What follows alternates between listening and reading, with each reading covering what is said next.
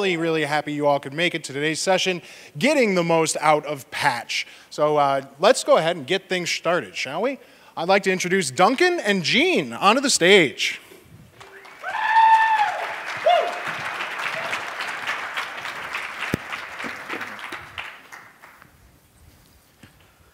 All right, what do we got? We'll leave that there. Hopefully not spill it on anything. Okay, so we're Australian to start with. So we speak something that's vaguely resembling English, so you may or may not understand us. We apologize in advance. You never know. So we're from a small tech company in Melbourne, which is the good part of Australia, the really good part of Australia.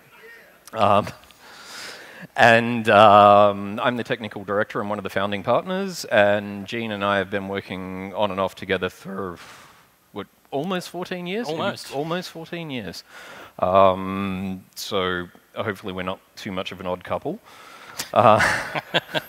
Now, actually, I've realized how bright the stage lights are, so this may be difficult. I like to be a little bit interactive, so I'm going to ask for a few shows of hands, and the very first one is, how many people here are actually using Patch?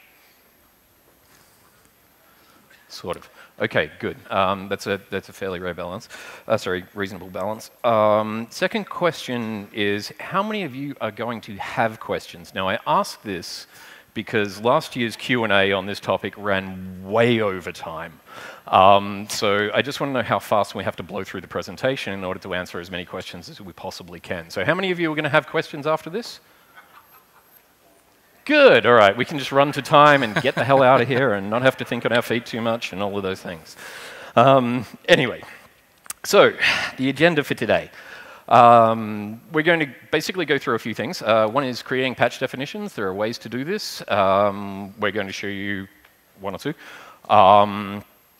Leveraging those in Jamf Pro. So this is all about external sources rather than the internal stuff. You can use the internal stuff, don't care. And then we're going to touch on some things that you can do using the API to reduce, or to streamline your workflows for leveraging said patch definitions within Jamf. So we're going to run through everything in the UI, and then we're going to run through everything in the API. Same stuff. So you can cross-reference it and see what you're doing. All right. Let's start with some reference materials. Now I've worked out which screen's which and what's on next. First of all, there's the Jamf process for updating the patch management software titles, which is an article at Jamf Nation, which details the process that Jamf undertake for doing the internal documentation. And that shows you the process they go through. This is kind of important because it'll help you understand what sort of testing goes through and why there's that little bit of a lag between things. If you hit that article, you're in the right place.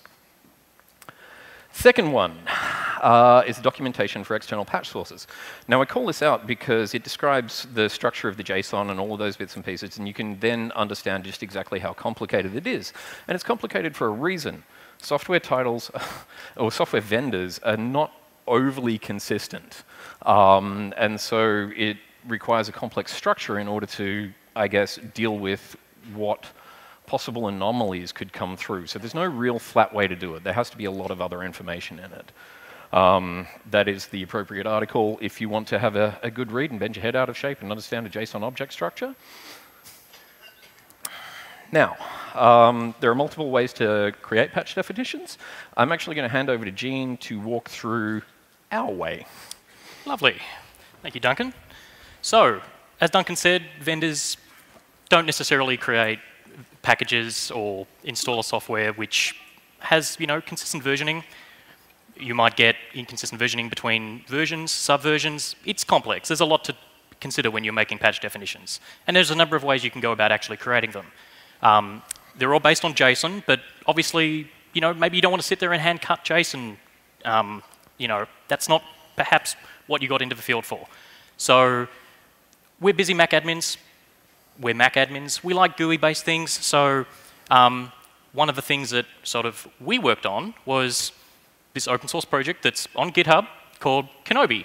Now, full disclosure, we are massive nerds at Mondada. Just having said that, though, this is not based on something from a Jedi Master. This is actually from the Japanese Kenobi, which is loosely translated as functional beauty, and we did kind of take that to heart when we designed this product. So what is Kenobi open source? Well, you'll see that it's a very clean interface for putting up your patch definitions, but don't let the simplicity fool you. There's a lot behind the scenes going on. So let's go ahead and get started. So what we want to do is, by way of example, let's create a patch definition for Microsoft Remote Desktop, because that's something a lot of people kind of use. So let's go ahead and hit New, and you'll see that what we can do here is we'll fill in the name of the title, the publisher, the application name and bundle identifier. Now, these are optional fields. However, the reason we do recommend including these is that it will auto-populate fields down the track, as we'll see, which will definitely speed up the amount of time it takes you to create patch definitions. You also notice that there is the current version and also an internal ID, and in this case, we've gone with RDC. So once created, you'll notice that it's marked with a little exclamation mark telling us that it's not active yet and we can't activate it. And you'll notice that we've had instant feedback. Up the top, it's telling us that we've created the software title. So let's dive on into that new software title we've created, and it's telling us it's disabled. Now, why is it disabled and why can't we enable it? Well, a software title needs two things to get started. One is the requirements, and the other are some patches themselves. So let's dive into the requirements. So a requirement is, as you might expect, what determines which computers in your environment are capable of having this software installed. So let's go ahead and create one. So in this case, we're going to go with the application bundle ID, which, as I'm sure we all know, with Microsoft Remote Desktop, is com.microsoft.rdc.macOS. So that's what we constitute as being Microsoft Remote Desktop. So now that we have that defined, we can go ahead and start creating some actual patches. So when we refer to patches, what we're really talking about is one version of the software. So in this case, let's go ahead and get a patch underway. So what do we need to include? Well, for a given patch, we'll need, of course, the version number itself, which in this case we'll go with 10.3.4. When this software was actually released, is it standalone? Is it a Delta update? Does it require a reboot? Obviously, some applications are more complex than others, especially if they have KEX and things like that that may need a reboot. And also the minimum operating system for the patch. And you'll notice in this case, for this particular version of RDC, it's Sierra. So that's been created. That's really cool. But you'll notice we can't enable it yet. There's still more to do. So we've created 10.3.4, so let's dive on in. And again, it's telling us it's disabled. What do we need to have a valid patch? Well, again, components and capabilities. So a component is the first thing we'll go ahead and define. And what we're really talking about here is what makes up 10.3.4. So we'll go ahead and create a new component for 10.3.4. And again, you'll notice that this has auto-populated with the data we entered earlier, which saves a bit of time. So we'll hit save, and again, before we can enable this, we need to fill out more information. So we'll dive into that particular component, and then we'll jump in and see that we need to define some criteria for that particular component. So what do we mean by that? Well, criteria is basically what we're defining as exact version. Exact version. Thank you, Duncan. That's exactly right. So in this case, we're going to go with the application bundle ID, which again, it's auto-populated, which is rather handy. And we're going to go with the application version, which of course is 10.3.4. Simple as that. Not quite. So I'm just going to interrupt for a moment. So there's a little note about inventory data, because we saw some chatter about this on Jamf Nation, I don't know, a couple of months back when this happened. So inside the application contents info plist is where Jamf draws its application data from. And typically, the application version that's reported back in the Jamf Pro UI is the CF bundle short version string, except for when it's not. And the case of when it's not is when the CF bundle name in that info plist contains the word Microsoft, and in which case the application version equals the CF bundle version. So just bear that in mind when you're doing these sorts of things. And this appeared in Microsoft Remote Desktop 10.3.0 or later. And so as a consequence, that's a better value. Yes, that's a much better value. So despite what I said earlier, this is what we want to include. Again, this is a Microsoft-specific thing. So we've got the criteria defined. So let's go back up a level. And our component's done. Now it's time to have a look at the capabilities for this particular patch. So again, which computers in your environment are able to take this particular patch? So we'll go add a value, and in this case, we'll go with the operating system version because that is basically the key requirement. And we're going to say that it requires Sierra O'Hara. So we're good. We're just going to add some kill apps now. Now this again is optional, but in this case, obviously we would probably prefer that RDC isn't running when we try and patch it. So we'll identify that as something that needs to quit. Also, with this particular example, we just happen to know that auto updater probably shouldn't be running in the background whilst you're trying to update If you're using RDC. a full installer. If you're using it for installer, indeed. So we'll go ahead and hit save. And it's all looking pretty good. So now we're ready to enable this particular patch. So we'll click here to enable it. And we're looking pretty good. We don't see any errors. We've got live feedback. We're good.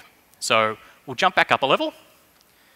And you can see here at the software title screen that we look ready to go. We can now go ahead and enable this particular software title. So we'll click to enable it. And you'll see here that this is our patch. It's enabled.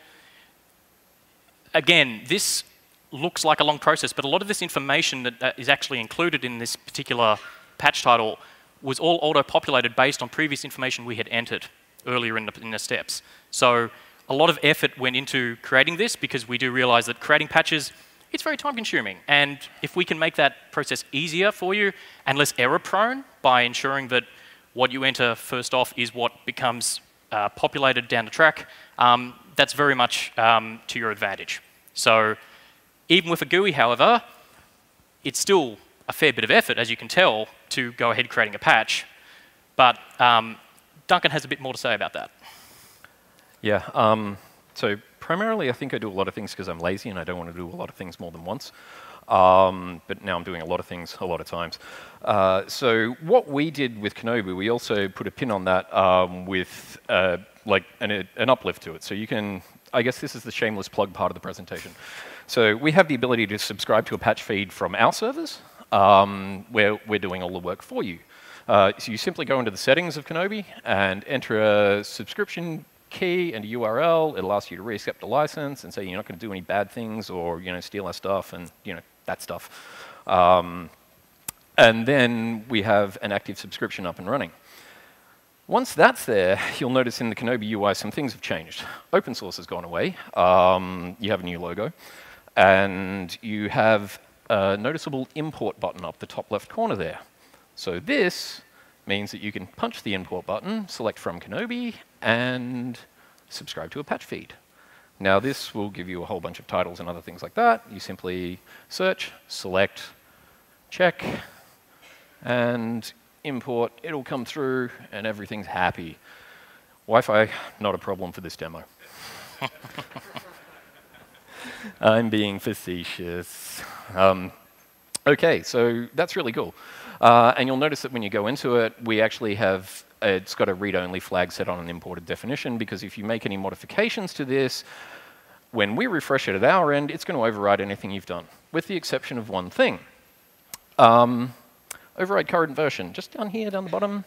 I don't know whether you can read it or it's fuzzy or anything like that, but you can select that. And this, I think it should be named override version you want to deploy, but that's a real mouthful. Because what you can then do is select an alternate version to be reporting as that latest version for your compliance reporting in Jamf Pro. I know it's a feature request in Jamf Pro. We have solved it at our end. So we've just selected the previous version because we know that's better than that new one. Or we just want to slow updates down and things like that.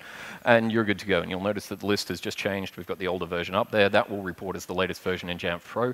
It doesn't matter that the newer version is actually higher up in the list or anything like that within Jamf. It all just reports nicely. So we figured all of that out. The second thing we've added to this is And by the way, there's also access to the API with a subscription, so you can actually upload a JSON file if you've been creating them somewhere else, or you've sourced them from somewhere else and you want to put them into your Kenobi instance and we don't have it in the feed. You can ask us to do it. We'll do it. And we'll track historical data and just give ourselves a nervous breakdown. But you can upload your own JSON files. We'll just pick one, a Jamf one, and instantly it goes straight in, just like that. So anyway, using these things in Jamf Pro. We're covering over some basic stuff at the moment, I understand. It's going to get pretty meaty and nerdy towards the end. And I'm watching the clock because I know how long that's going to take. But there's no questions, fortunately. So starting off, Gene's going to walk us through the reference materials from the Jamf side of the fence, now that we've got some definitions. Yes, indeed. So obviously, we've looked at the patch source side of the equation. So that's all great. We've got our patches loaded. What do we need to do to actually get that into Jamf Pro? So it's very, very simple, and Jamf has it all documented in their administrator's guide. So this is certainly your friend. There is certainly nothing that I'm about to tell you that isn't perhaps more lucidly explained in this particular documentation here. Having said that, though, what do you need to do? Well, the first thing is you'll obviously need to tell Jamf Pro about your external patch source. So to do that, what we're going to do is we're going to jump into the patch management section under computer management in the global settings of Jamf Pro, and we are going to go and add a new external source. You can have multiple, so if you do have multiple patch source servers set up, you can certainly add as many as you wish. In our case, of course, the server that we were just demonstrating on, we will just enter the relevant server and port. I will note that with Kenobi, you do need to put the v1.php on the end there of the URL. Once not a URL, it's a host name. Host name. Host name. My apologies. That's a support ticket for us, because people will put HTTPS at the front of that. Don't do that. Yeah, that doesn't don't do work that. for any patch. Don't want to do that. Definitely don't want to do that. That will cause you a lot of problems. So we'll hit save. We're good. So what we're going to do is we're going to test it, because that's always handy. We'll jump into test, and we'll click test, and we're good. 3 green ticks, that's what we want to see. You'll also notice that the third and final software endpoint validation check is actually reporting back that we have 5 titles available. So that's a really good way to sanity check how many titles you expect to see based on what you've put in your external patch source, making sure that that's actually what can be seen from the Jamf Pro end. Another comment from the peanut gallery, if you do not have any titles on your patch source, that will error. You have to have at least 1 active title. Correct. Otherwise, it no worky. So we'll go done. That's all good. Now what we need to do, of course, is import that particular title that we went and created. So what we're going to do is we're going to jump into the computer section of Jamf Pro, and we're going to jump into the patch management section there on the sidebar on the left, and you'll notice that we have 2 sources now, one from Jamf themselves and one from our Kenobi server. So we'll jump into JNUC demo, and you'll notice that we have the 5 titles as we were told just before in the test. And you'll notice that our newly created Microsoft Remote Desktop 10 is sitting there in the list for us. So we'll go plus to add it in. And of course, if we want, we can, of course, hit up edit and change the category and notifications if we want. But we can just hit done, and you'll notice it's sitting there in the list, and you'll get all the relevant reporting. Now, reporting's good, but we probably need to do more than just report on what's out there in your environment. You probably want to actually patch your environment. So what we need to do, of course, at this point is add some installer software to your patch title. So we're going to add a package to that 10.3.4 definition we created. So to do that, we'll jump into the software title itself, and you'll see here that we get a nice little report that, of course, you can pin to your dashboard should you wish. And we will jump into the definitions, and you'll notice here that all of the definitions that we've added will populate here in the list. Now, you'll also notice that it does tell you that this software title is not verified by Jamf. Now, we can't stress enough, there is a outstanding feature request to allow you to have code-signed external patch sources so that these titles can be trusted in your environment. So I Please definitely upvote this, all of you. Yeah, please. We're watching please the do. number now. Please make 25 jump up. That would be awesome. So this is a bit of a long-standing, in fact, a 12-month odd long-standing feature request, so that would be awesome.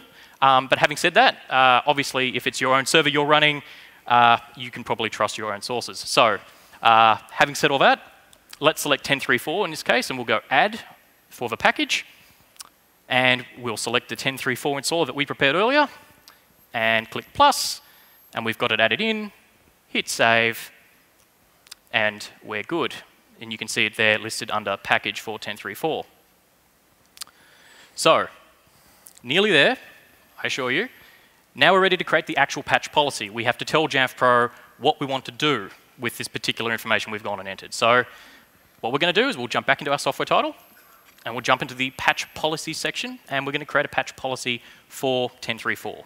So what we'll do is we'll add a new patch policy, and you can select the target version here, which is quite nice, and also the whether to make it available on self-service or whether to install automatically. That is entirely at your discretion. And what we'll do is, of course, as with everything in Jamf Pro, everything is dictated by scope. So what we'll do is we'll obviously change specific computers as the target to all computers. And we'll hit save and hit done. And indeed, that's it. We've finally gone from woe to go in creating the patch title definition, setting up Jamf Pro to talk to your patch source, and getting the patch policy created with the relevant installer package all ready to go. Now, could this be maybe a bit simpler, a bit easier to do? Yes, and on that... So, yeah, I'm full of feature requests today. So, getting packages into Jamf Pro. Currently, there is no API for this. But there is an open feature request by one of the esteemed Mac admins podcast panel, who's unable to reach us, be here this week. But please upvote this. This one is incredibly important because if you are looking at automating these processes, this is actually a key thing for you to do. So I think it's FR 6665. That's the one. And the other thing, there are tools out there to do this at the moment. If you can time travel, just go back to yesterday's lab session where they touched on this. That would be really helpful for you. And it was a great session. We were sitting in the back as a peanut gallery. It was good. Or go to Graham's session tomorrow and have a look at using JSS Importer for automating the package management in Jamf Pro. So for bringing the stuff in automatically if you're kicking it out of auto package. We're also working on something, but we would like to see official API endpoints before we hack something together because we don't want it to fall over. And Kenobi Pro is also going to have a bit of a UI for doing everything that we just covered. So the idea of creating the policy and everything like that, so you can actually use the same dashboard that you're using for creating the patch definitions to bringing things in. And saying that, I'm actually going to show you what's under the bonnet. So the relevant API calls, or under the hood, I should say. I've got to remember what country I'm in. So I'm going to walk you through the relevant API calls that we are using in order to, I guess, craft this, for want of a better material. Better word. First of all, there's a bit of documentation on there, out there at Jamf. So start with the developer docs at the APIs. There are a couple of holes in there and things like that. I'm going to attempt to fill those today. There's the classic API docs, which you can go to there, which details everything, which you can also see within your Jamf Pro instance. And what else have we got? Yeah, there's more developer documentation. And I think this one's, yeah, just direct API documentation as well as the developer docs. So this details a few things too. Next, we have the Jamf Pro UAPI, or sorry, the Jamf Pro API, which is commonly called the UAPI, which is the new thing, which is all JSON based. There's specific documentation for that. And I will walk you through the user permissions for what we did here. In actual fact, I believe is anyone familiar with CRUD? Create, read, update, delete. CRUD. Which is what most APIs do. Now, the first one's inaccurate. We're only going to read. We're not going to create anything. But if you wanted to add an external patch server without actually touching the Jamf UI, you can actually do that. And you should be able to interpolate that from what I talk through. So, getting straight into things. The classic API. Inbuilt Jamf Pro documentation. So in your Jamf Pro server, your current instance, just tap API onto the end of the URL, and you will get here. This shows you a lot of endpoints. So that's what they call the documentation. So performing actions, you need to drop the API out, put JSS resource in, and the appropriate route at the tail end of it. And note that when you're using the classic API, you can get the data back in JSON, but make sure you post using XML. It does not accept JSON data. Authenticating to it. This is where I was having a bit of fun. This is actually reasonably well documented, but you can do a basic, anyone familiar with API authentication methods? So there's basic, there's another one that's in between that's a little bit more secure that uses an encoded key back and forward, but that's not supported in Jamf. Yeah, anyway, so basic authentication can be done two ways. You can put a username and password in clear text and send it up. It will go as a header if you're doing an HTTPS connection. It's a little harder to intercept and do anything. This little trick here will generate a base64 encoded string of those credentials, which is what you should put in a script, because your average person, when they glance at it, are not going to be able to read it straight off the cuff, but you can decode it. And then it just changes your authorization header from saying user for curl to actually saying authorization basic, and then the result of that string up there, which I thought I put in there, but I didn't. Oh, well, anyway. Replaced with your credentials. So I believe all of the slides and everything are available afterwards, and this stuff is actually in the Jamf documentation. So we can connect to the classic API, and we can do things. Let's just fire a command at it and see what we get back. So first of all, we're doing patch internal sources. Now, until Jamf make another patch server, which I don't think they will, because, I mean, you know, they've got one, well, why do any more? You can simply fire that command at your server, and you'll get back exactly this block of XML, which just details what the server is, what its ID is, so you can leverage that source ID later on as you're doing other things. You can do get patch external sources. So if you're looking for external servers, so i.e. your Kenobi server, because you all use our product because it's wonderful, you can fire that at the server, and you'll get back what was represented in the UI as the first item on that list. You can see here I've obviously added it and deleted it because the ID of the server is incremented just slightly. The numeric IDs that come back from the API are actually incredibly important because it doesn't use any of the named IDs out of the patch definitions. It references IDs from the Jamf Pro database in the back end. So that's a really good thing to remember because we're going to be using quite a few of those as we go through this. All right, so we're going to query an ID. So remember, we got back ID number 3 up there. That's going to get the substitute for the ID on our endpoint here. We're going to fire a curl command at it, and we're going to get back a list. So we're picking on Microsoft Remote Desktop. That's, yeah, it's a good enough example. But you can see we get back some information about it, and I'll just sort of expand that out so you can see the entire block of XML. I've truncated the titles above it and below it in the list, but that's the information that presents yourself in the UI for Jamf. So that is representative of that list there, and in particular, that item there. Now, so that process of clicking, what is it? New plus disclosure arrow, select, add, or save, I think it is. I can't remember the exact button names. You can do with a simple curl command. Or you can do with a script. So if you're automating this or hooking it up to something else, you can start to add things here. So this is the XML that is in this data block here. So that data block with the patch software title, we want to send it the source ID, where we're getting it from, and the name ID of the title, because that's how it does the external lookup for that from the patch server. And that is the only time we're going to use that. And it will report back that it just created a patch software title of ID 3. We'll use that again in a second. Now that's a bit confusing because we didn't have much stuff in this Jamf Pro server, so we're getting back a lot of low numbers. In fact, I think they're all single-digit integers. But from the UI's perspective, it just did that. So it's a fairly straightforward command that you can query things and send stuff straight through. Now, we can get patch software titles, which is a useful thing, because that's going to send me back the list of it. It's telling me it's Microsoft Remote Desktop, it's currently source ID 3, that's its name ID, but its ID inside the Jamf Pro database is number 3. So we can Oh, sorry, I've expanded that out because the XML was truncated. I did this with everything. It was really hard to lay out this slide deck. Next thing we want to do is we want to get specific information on that title, like all of the information. So we can fire a command at it using the ID from the database, and we get back a lot.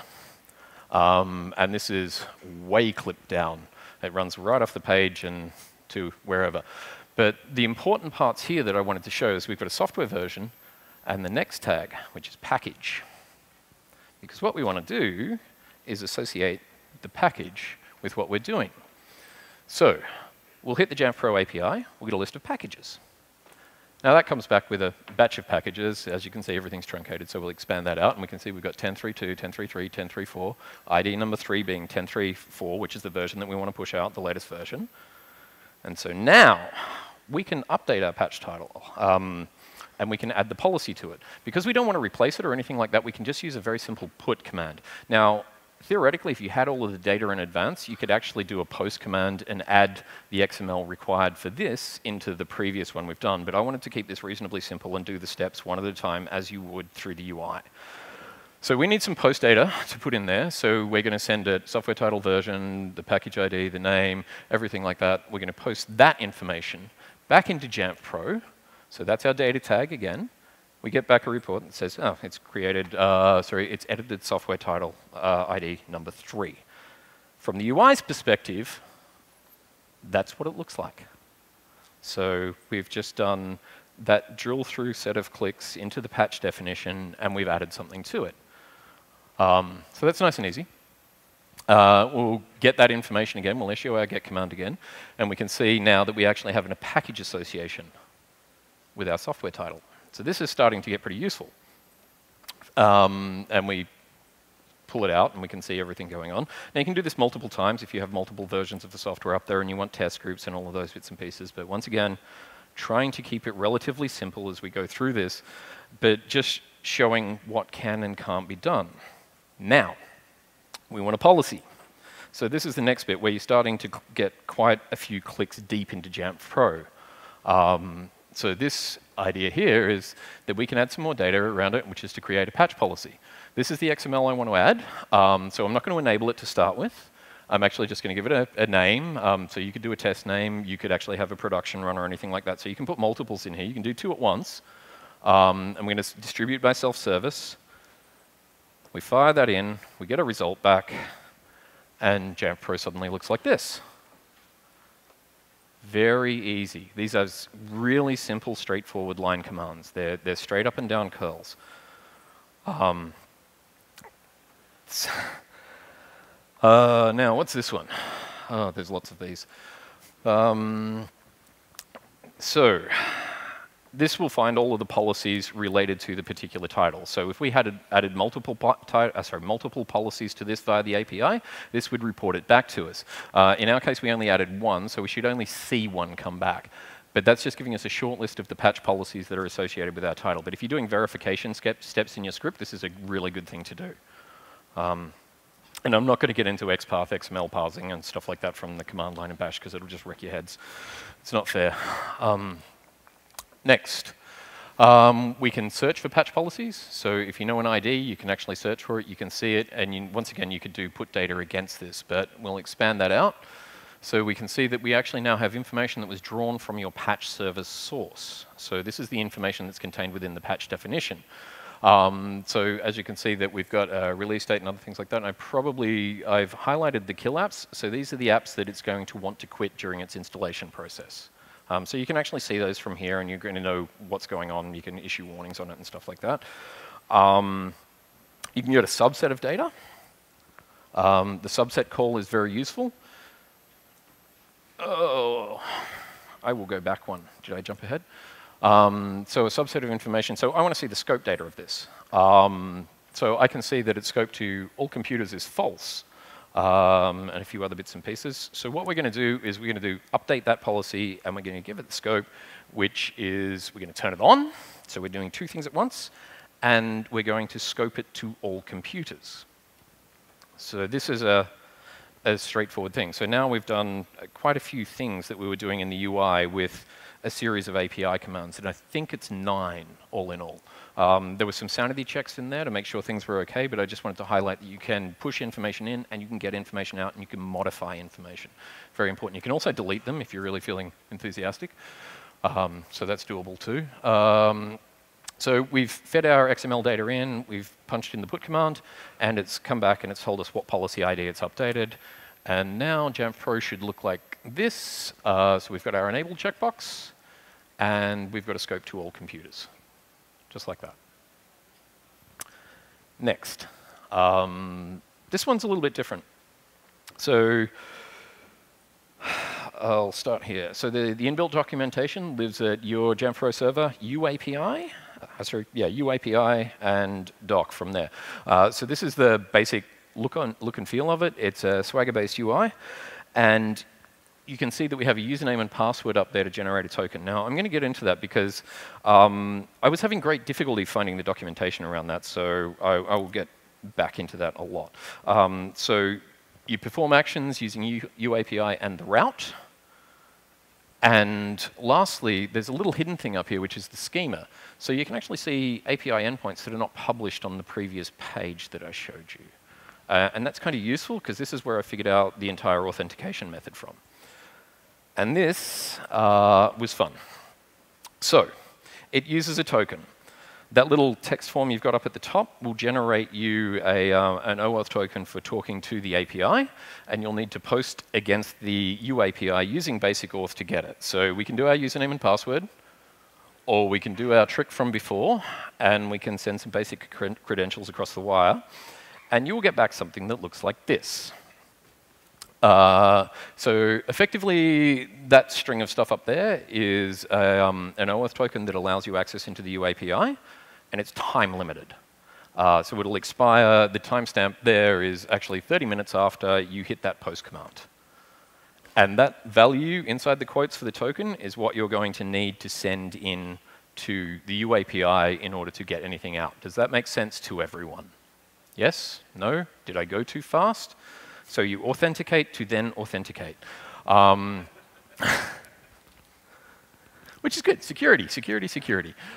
The next thing is that you may do something in a few seconds, and you want to kill that session off and not leave the token open. So if you fire with your token at the UAPI/auth/invalidate token, that will immediately nuke that. And then it can't be used again. So you would have to recreate another one to perform an initial set of commands. But you can generate a token at the start of a script, and then you can use that token and then destroy it at the end, is the way I do it. So the other thing I'd like to note about this from the perspective of patch is that the UAPI is mostly reporting functionality at the moment. If you want to use it for other things, there's a lot of other really cool stuff in there that you can do. It takes JSON, which is far easier to understand, parse, and use than XML. In most languages, XML I find to be very primitive and annoying and stuff. But so this is good. So we need some JSON data. Oh, sorry, we get some JSON data back from it. That's its default variation. That looks like this. So I've just queried it, reported back a bit about the software title ID, and it's subtly different to what you see out of the classic API. So you may be wanting to leverage this for doing different reports or reporting types and things like that. So I'm just sort of uncovering a few things here. I'm not going to dive into it too deeply because it's mostly just reporting information that you would want to pass. So you can get a bit of information from patch policies. Some of the good stuff out of here, when I say reporting, what's waiting to be executed, what's completed, what's been deferred, and what fell over. So you can get a lot of information from here. And that reporting is not available in the classic API. You can get various versions out there. Sorry, I'm standing in front of things again. So the version's available in the package. So we only have one enabled. So we have one version that has a package associated with it, and the subsequent patch policy that goes with it. What's next? We can check the policies that are associated with that thing that we were having a look at. So we got our policy ID back from the previous slide, I believe. I can't see the previous slide now. And that gives us some more information that tells us how we're deploying it, all of that sort of stuff, and exactly what's going on with the policy. Now, I've run this about 5 minutes ahead of schedule. So are there any questions? Whoa. Do we have any questions? And if you do, please come up to the microphones,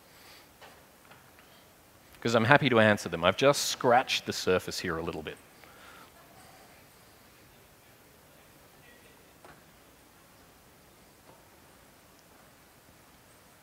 Nope. We have nothing. Well, I guess we're done then. We can listen to the podcast and then go have a beer. That's it. Being an Australian, we like doing that. Thanks, guys.